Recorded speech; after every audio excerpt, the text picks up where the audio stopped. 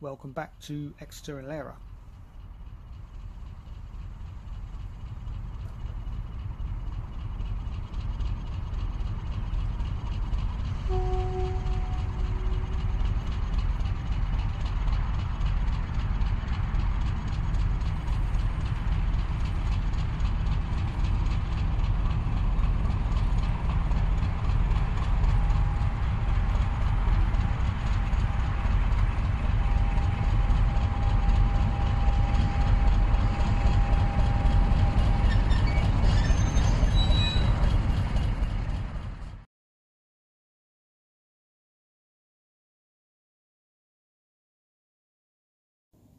So we've finally now making a start on the scenery, on the layout, obviously moving aside from the platforms, which was the last video.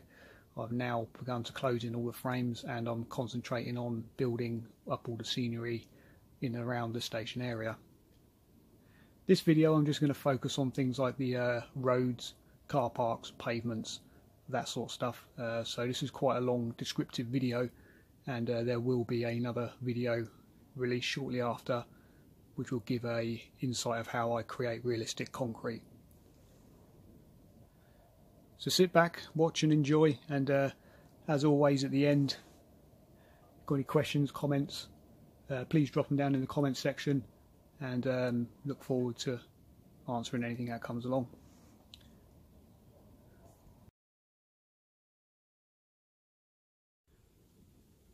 Okay, so before I make a start on closing in the frames, a bit of planning and preparation work to do first, and as you can see, I've placed a little block of wood there with a rough sketch of a small portion of the station building.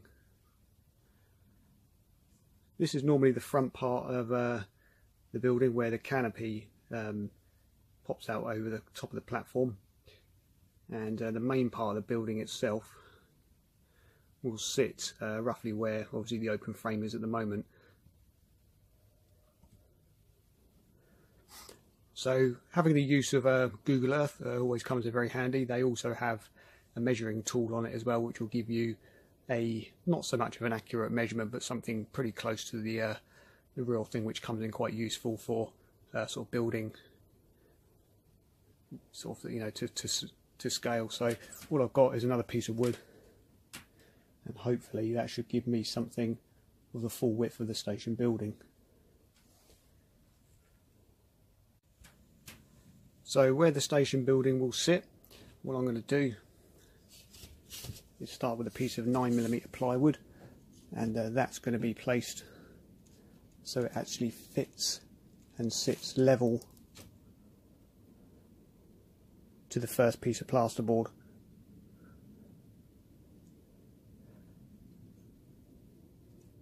So with the remaining part of the station forecourt, so the road outside has a lot of variation in the road, and I want to try and achieve that on this by having obviously the camber on the road, and rather than just being a completely flat deck.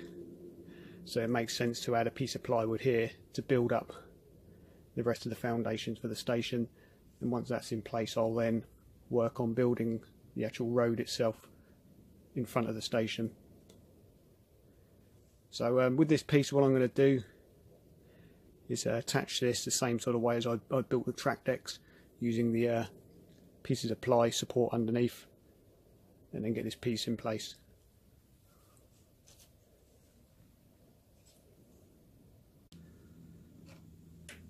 As I've got a small lip with the top ply deck here, what I'm going to do is further down, because the plasterboard sits almost to the edge of the ply, I'm just going to run the surfform plane along this edge, and also just to get it a bit straighter than what it already is. And that'll allow me to actually sit that 9mm piece of plywood on top of here.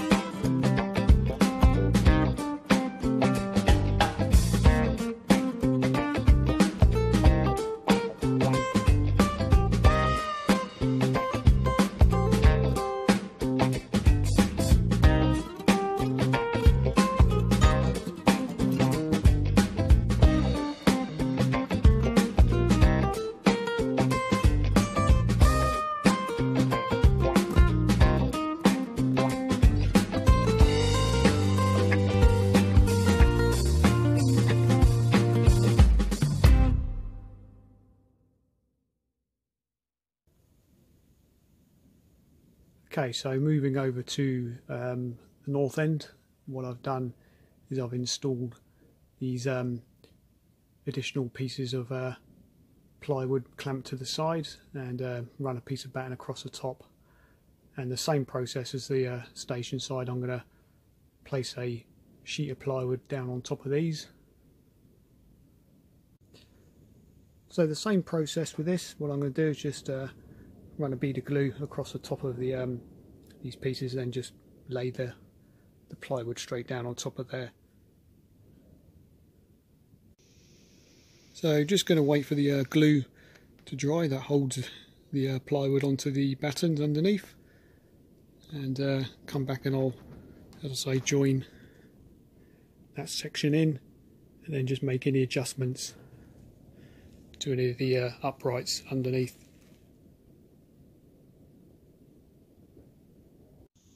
Okay, so the joy of having the plywood down at this stage means that I can just mark out exactly or roughly where I need to place the plasterboard surface.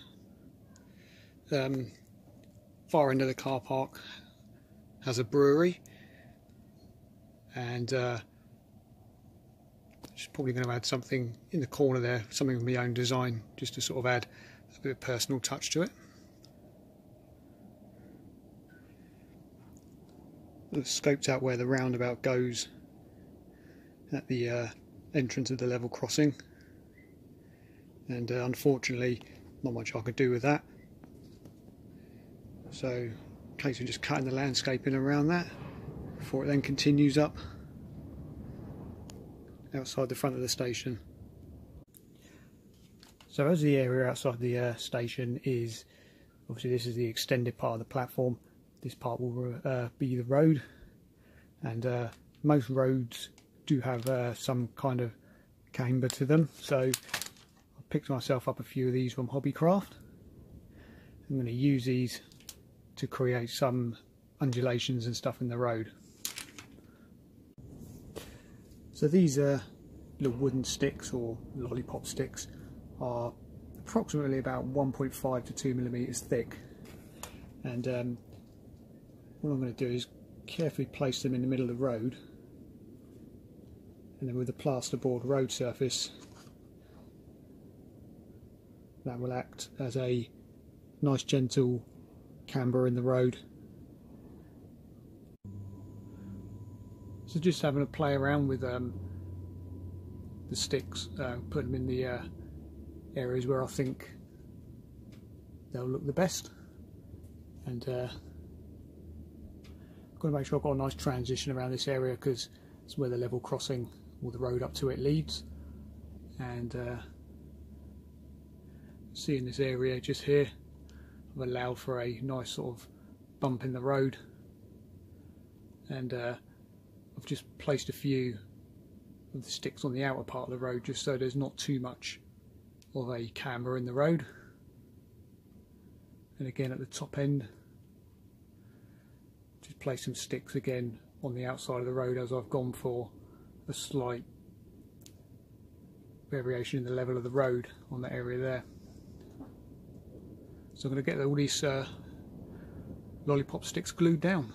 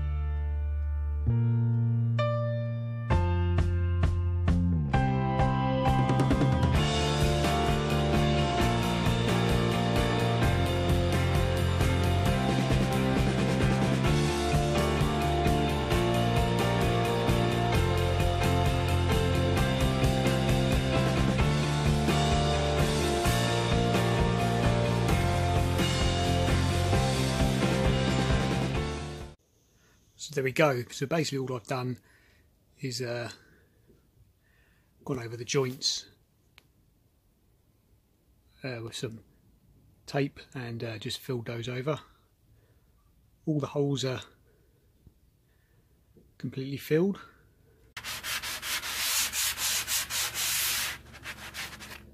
So the plasterboard itself with a sanding block's easy enough to rub down. It's just a case of just making sure that it's all nice and flush. So looking up the complete length of the road, you just about see where all the undulations are created by where I put the lollipop sticks underneath. And I've also left a gap between the two pieces of plasterboard, which will enable me to fit the dividing wall between the actual road and the car park itself. So I've also marked out in red marker pen where all the edges of the road are and where curbstones will be placed. If I paint over those, the lines will eventually bleed back through the paint anyway, so at least I know where they'll be. Also as well, just the join with the plasterboard into the plywood, that's been taped over and filled just to feather that joint out.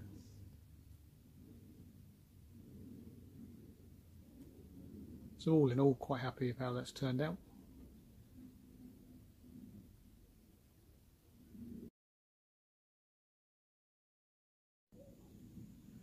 Okay, so looking at the paints that I'm using for doing the road surfaces, just simply picked up some cheap Hobbycraft ready mix paint in black and white. I also use raw umber, and I'm also using portrait pink. Now the reason I'm using the portrait pink, being the Devon area, there's a degree of redness to a lot of the road surfaces, being that from either just the tarmac or the fact that there's a lot of red soil in the area and it gets washed across a lot of the road surfaces. So the portrait pink kind of creates that effect in a way, and obviously the raw umber is just there for dirt and grime. All these are available from Hobbycraft. On top of that, just got myself an old 1-inch brush, and you'll want yourself a palette or a tub just to mix some paints up with. So literally just taking a mixture of the black and the white. Just going to mix that up, and most of that's gone in the paintbrush and it's way too dark, so I'm just going to increase the white into it.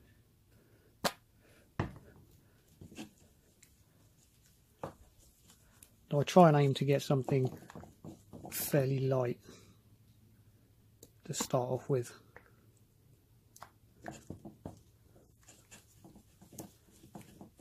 And it doesn't have to be fully mixed at this stage. And then I'm going to simply apply this.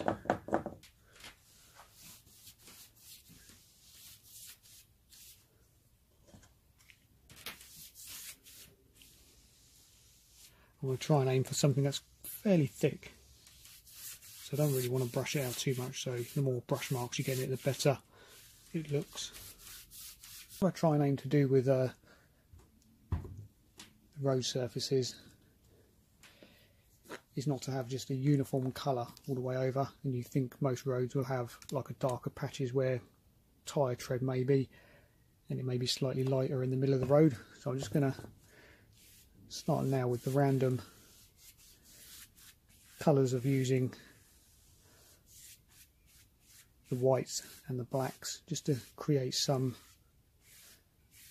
shade differences around the road surface in various places.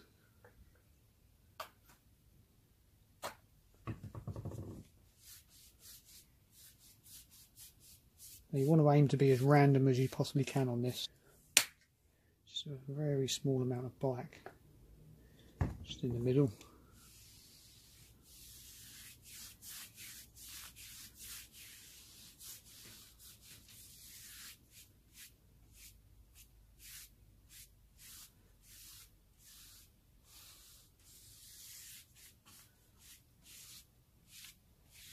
I'm going to move on to using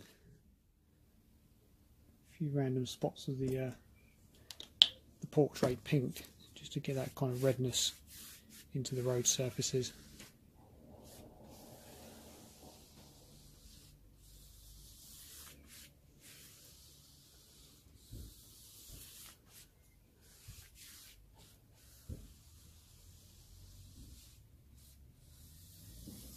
I think it all comes down to location, so always check sort of like images of any location of any roads that you're modelling.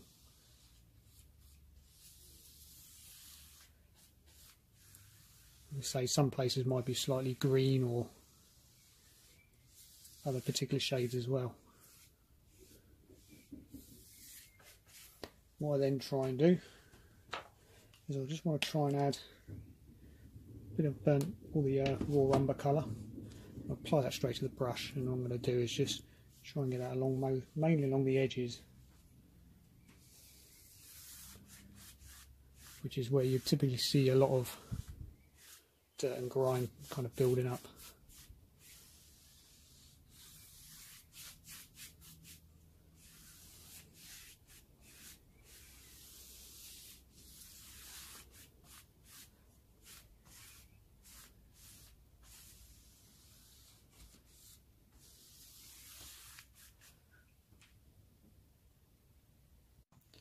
So as I'm finishing up, what I intend to do is just use white square straight onto the brush. I'm just going to apply random white streaks in various places.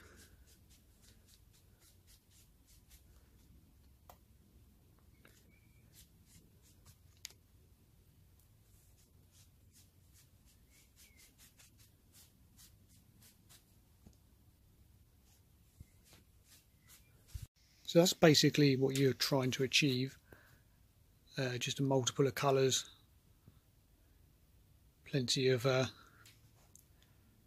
white sort of streaks, black streaks, and not sure where it picks up on camera, but the area along the back here, just on the next piece of plasterboard, is actually going to be a footpath just outside the station building. And looking at a lot of pictures, the tarmac on the footpath itself was actually more of a kind of a pinky tinge to the grey, so I've kind of completely changed the colour of that from the road itself. Okay, so the road surface itself is now completely dry, and just drawn in pencil the outline of things like where pavements and curbstones are going to be, and there's a area outside the main entrance of the station building which has a slight arched paved area. And just bringing in a Oxford die-cast vehicle just to get an idea of widths of roads and stuff like that.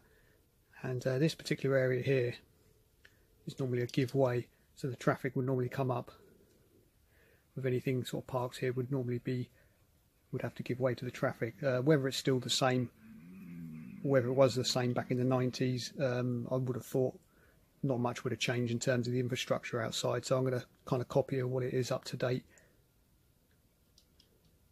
So what my plan is now is to try and add a bit of variation to the actual road surface itself. So obviously everything all runs in one direction, and bearing in mind when they tarmac road surfaces, for example, they may tarmac this section as a completely different tarmac compared to what this might be.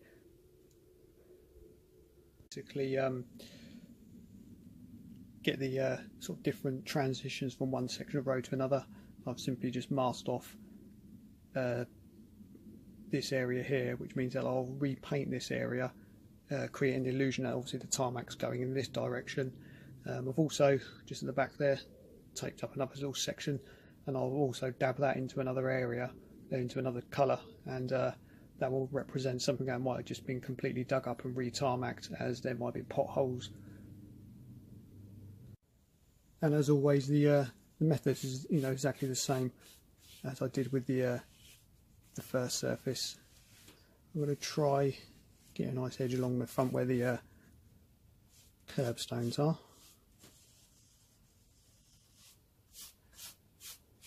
Now this is quite dark, so I will of course just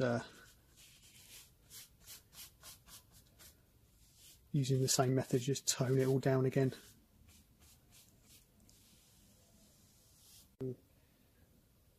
Quite happy with those in terms of the tones. I've also added a very small area along here, sort of roughly up to the other side of the road, where I may put like a manhole or drain cover or something like that in that area. And what I've done with repair patches, I've actually dabbed those in with a sponge, just using a slightly darker shade around the outer edge. So for the finishing touches on the road surface, I've got myself a slightly worn in sanding block, and what I'm going to do is just go over the surface with this.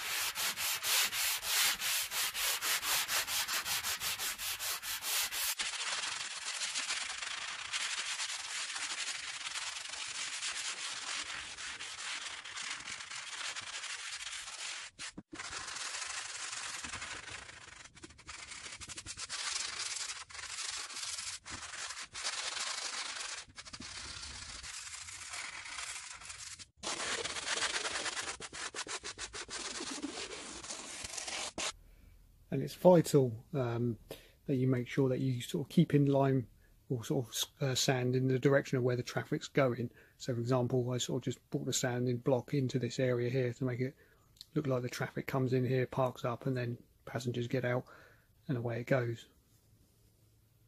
Taking a look at areas similar to this, where the filler was covering the screw heads. Not a problem, because I can just grab a sponge and just cover those areas up.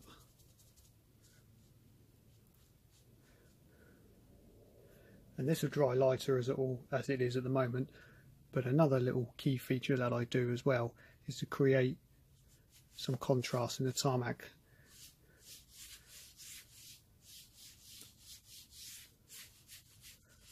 By just using a relatively dry sponge with a little bit of paint on it.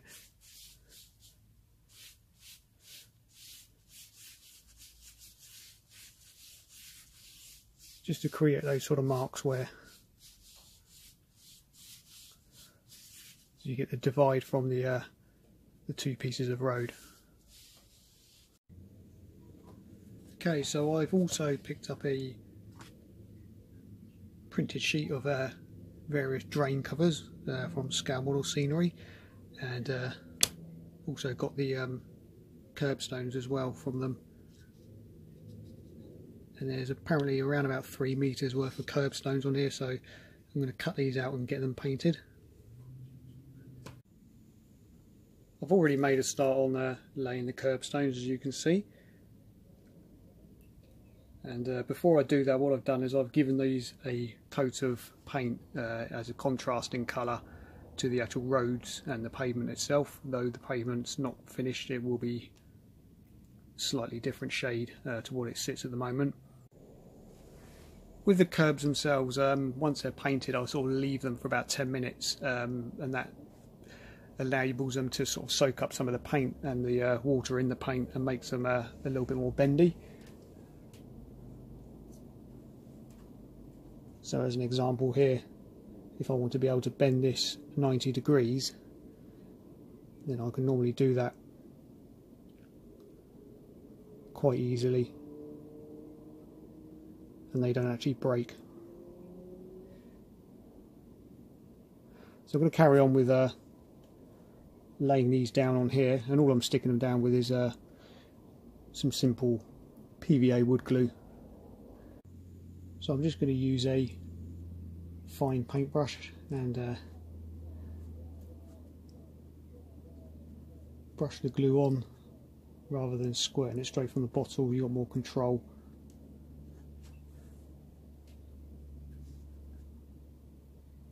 This way than you would if you were just to take it straight from the bottle.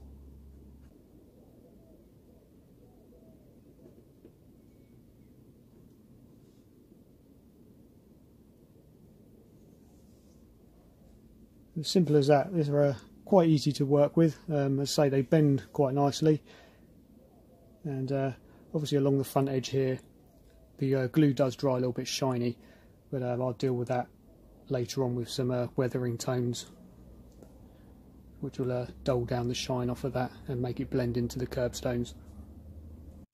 Now, looking at the front of this area here, how this works normally outside St David's, and I don't think the infrastructure's changed at all, is cars obviously would come in this way, and this area here would actually be a dropped curb area, and I assume that it's sort of specific designated spots for disabled parkers to park closer to the station building. So I'm going to try and get some drop curbs along the front of here, and this area here is normally the entrance to the actual main car park outside as well. So these would be normal height curbs, and then they'll drop off then back up again. So to make the drop curbs, what I've done is I've taken a piece of the strips of curbs and spliced it straight down the middle, so it now becomes around about 1mm thick.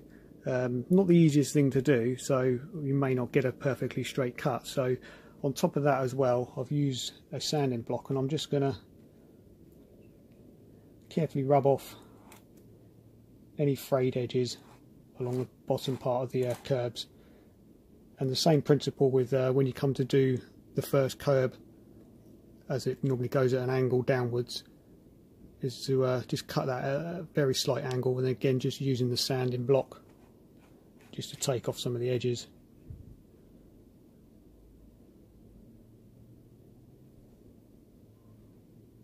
And that should just, once that's stuck down, that will be low enough for cars and stuff to park up onto the parking spaces outside. So you can see the difference obviously with the curbs down this end here. Then obviously you've got the one curb that drops down, and then these ones just barely sitting above the road surface. So that's the curbstones in, all out the front of the station forecourt itself. And you've got to admit, they do look pretty good. So what I've done now is I've just masked off the top of the curbstones, and I've also, along the front edge, just used some of the spare pieces of card that you get within the sprues of the curbstones, and that will enable me to build the levels up for the pavements. So I've mixed up some polyfiller, and the idea of this is just to bed this into all the areas.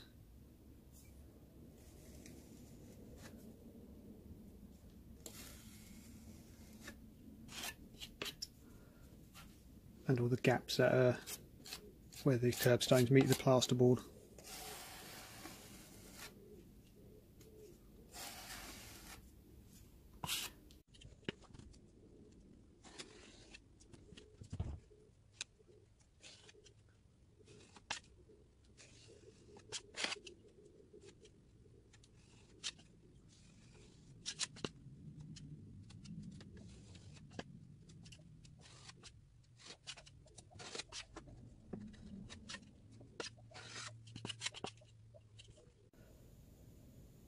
So once I've leave the filler for probably about 5-10 minutes, and then I'll just grab a nice soft brush and using some water just smooth gently over the surface of the filler, and that way that should save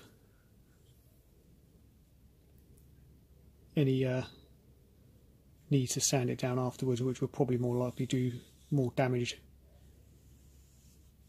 than good. So there may be some areas which may need some sanding or some very light sanding, but this way works best.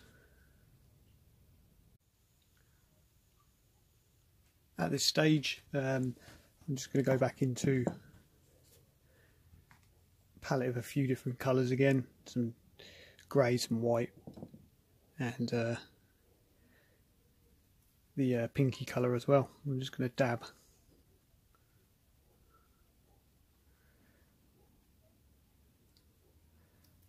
Using a small sponge, just trying to create a different effect on here. Obviously the roads are going to have a lot more wear from traffic, whereas pavements are generally going to have that sort of different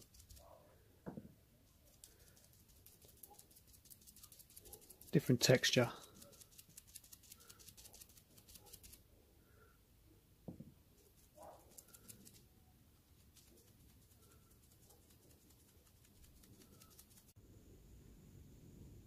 So the pavements are now completely sponged over, and not sure whether it picks up much on camera, but there is a contrast between now and the roads and the pavements. So I'm going to leave that to dry and then just go over lightly again with the sanding block, and just take the harshness off the paint itself. Once that's done, hopefully I should be able to remove the masking tape, and that's done its job in protecting the curbstones. So that's the first part that I've just peeled off the masking tape just to have a sneaky peek, and quite pleased that it's obviously fully protected the curbstones. But obviously there's a bit of tiny bits of grit on there. So what I'll do, as I say, I'll rub those over with a sanding block, and where I've misjudged the pencil lines along there, again I'll probably blend those in with some more paint, make it look like repair patches on the road. And again, just looking at this section as well with the drop curbs, it'll be difficult to pick it up from this side, but you can sort of definitely notice the first curb just there as it begins to drop off, and then you've got the remaining curbstones virtually at road level.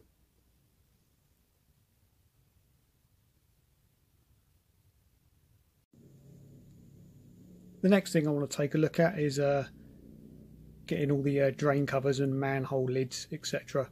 In position. So what I'm going to do is I'm going to use a nice snap-off blade and just remove a few of these and show you how I'm going to install them. So the manhole cover, this is part of the sewer system, so placed it roughly where I want it, and what I'm going to do is just try and hold it down with a pencil, and I'm going to carefully with the sharp knife cut around it.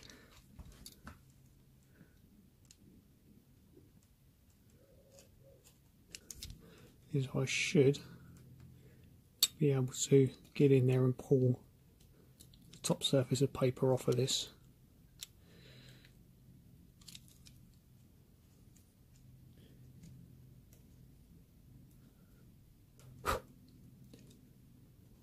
And then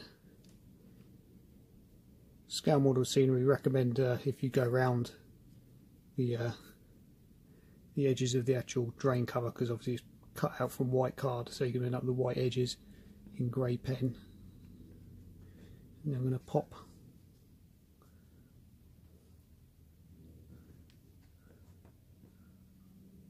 that down into the road, and that leaves it completely flush to the surface.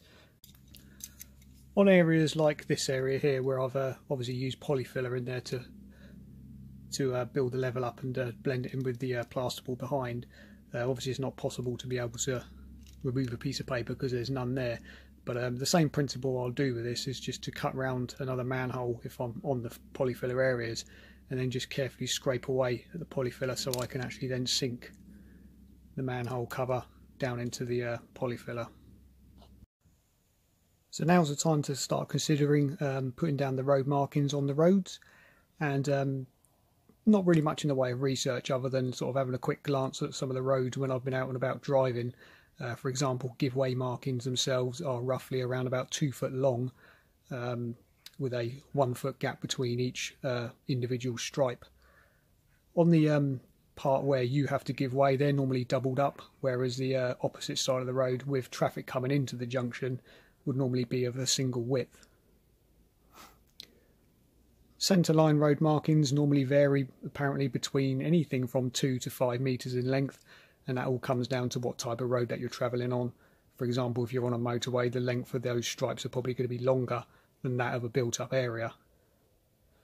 I've also had a quick look on Google Earth and just used the measuring tool again, and the roads down the other end of the layout where the car park is, the road along there, actually the centre road stripes are around about 4 metres. So what I've done is I've taken a piece of plastic card and I've actually cut it to the width of one half of the road, and I've drawn roughly the road markings on where I would need to place each individual white stripe. So that will make up a white stripe, then there'll be a space before the next white stripe, another space, and so forth. For actually doing the road markings, I'm simply using a edging pen, which is pretty much a paint marker pen, and these can be picked up from any stationery shop for about £3 or £4. You can buy Woodland Scenics road marking pens, but they are generally similar to this anyway, and they cost easily twice as much. So to start with the first road marking, what I'm going to do is I'm going to actually use the plastic card as an edging tool for the actual road markings. I'm just going to start off with the small centre divide line,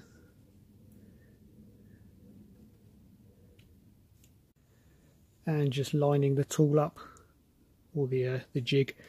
I'm now just going to use this as a guide to drawing in the giveaway markings.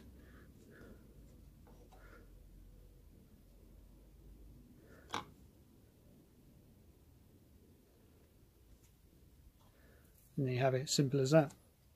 So what I'll do is I'll repeat the same thing on the other side, but obviously I'm going to go for a double thickness on this side, as this is this side where you have to give way to obviously oncoming traffic.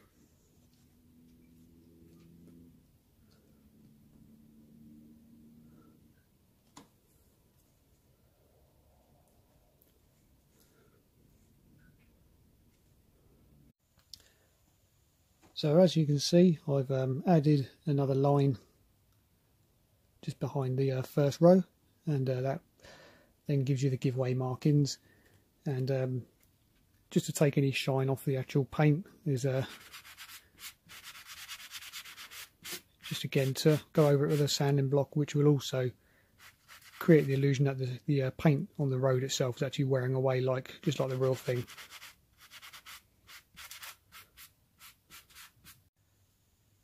So the road markings down at the level crossing end, I've done those by just placing a piece of 20mm wide masking tape, and again just using the straight edge and the marker pen, just literally gone over the edge of the masking tape, and that will give me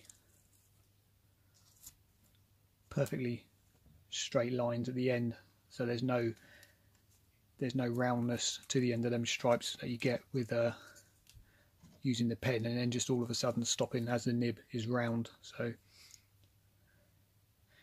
each of these stripes here, they measure about 48mm, so it's just over twice the width of a piece of masking tape.